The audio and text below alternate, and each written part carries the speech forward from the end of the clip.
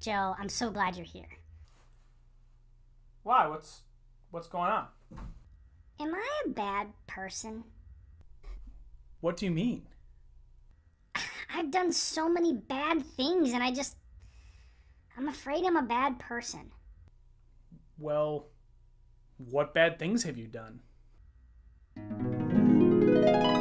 Yeah, I'm putting a stop to that.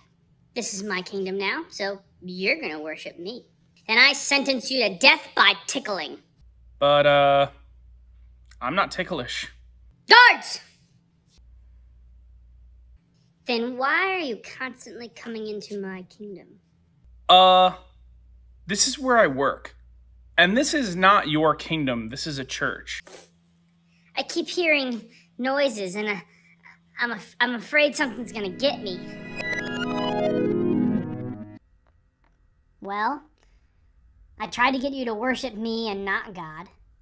I tried to kill you. I've taken things that weren't mine. Instead of trusting God, I chose to be afraid. Well, everybody makes mistakes. Well, you don't. Oh, yes, I do.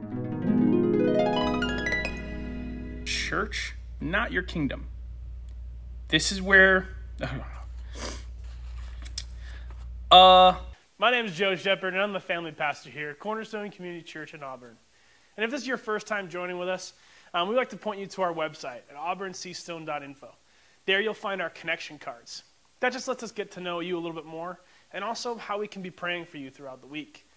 You'll also find our giving tab, where you'll be able to, let's start that over again. Gosh darn it! I'm like, point, and then where was I going with giving tab again?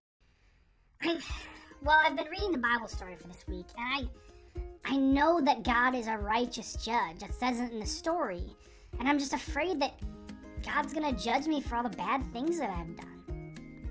What Bible story have you been reading? I'm reading the book of Daniel. And it says that God is a righteous judge. I've done plenty of things wrong that I know he's going to judge me for.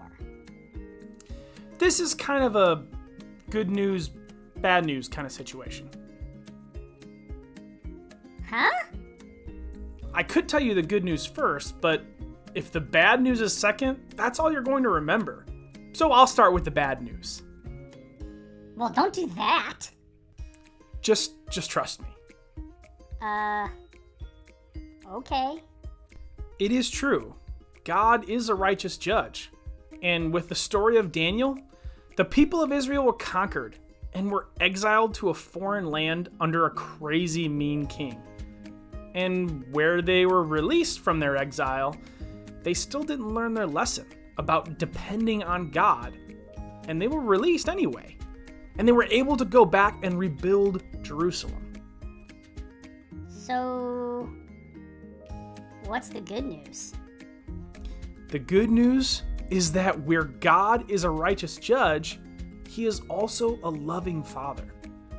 If someone were to come up and take all of your stuff and beat you up, you would hope that they would be punished, right? Well, duh. But if they went before a judge and they admitted to it and they said they would definitely do it again if they had the chance, and the judge just said, pay a $10 fine and you're free to go, would he be a good judge? Heck no! That's not fair! Exactly. So God being a righteous judge, there's a penalty to be paid.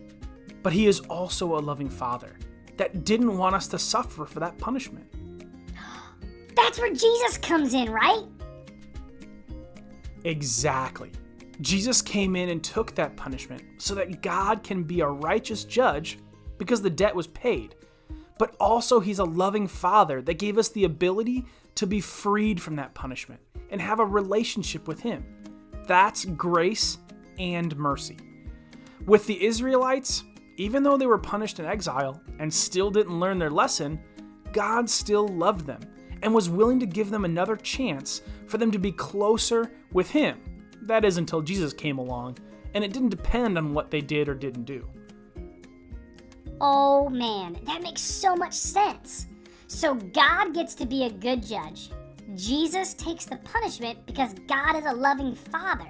And we are freed so that we can know God as the loving Father He is, right?